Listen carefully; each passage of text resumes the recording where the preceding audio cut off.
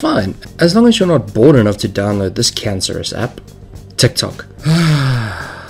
So this app is developed by a guy named ByteDance, and it was intended to be used by teens and young adults, but attracts a very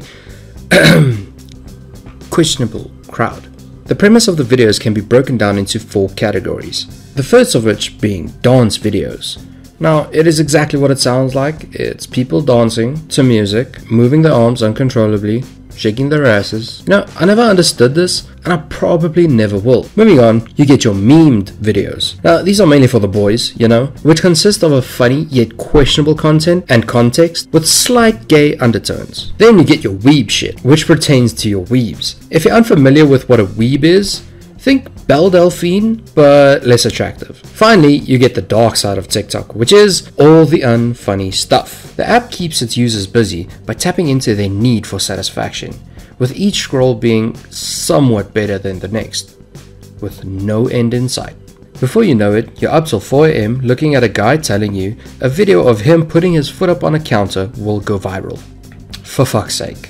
TikTok has made some teens extremely famous. Like, good for them and all, but I'm not too sure lip syncing to someone else's song is a talent. Or at least very profitable. What? How much did you make from just what I said? Scratch that. You can. She made 3 million from TikTok. My god. However, not all TikToks are dance videos and people miming to autocorrect songs. No, some of them are actually kind of funny. Some of them are like Vine. If you don't know what Vine is, it was also a TikTok-esque app back in the day, the good old days, where you had a short video where people made their own skits.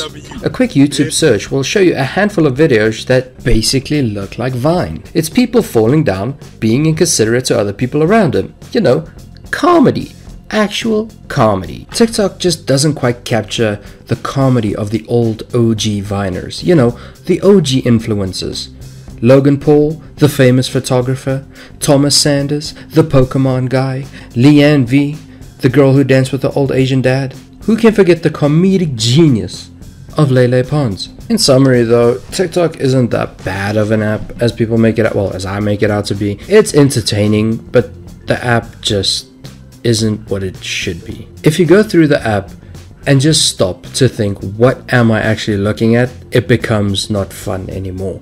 There's so much better things you can do. Like you can go out for a swim in the lake. You can go out and catch a fish in the lake. You can go out and ski on the lake if you're rich and you have a boat. You know, basically what I'm saying is go out on a lake instead of watching TikToks. If you really have nothing better to do, pull out your phone, download the app, give it a negative rating, and watch videos of people lip syncing to your favorite songs.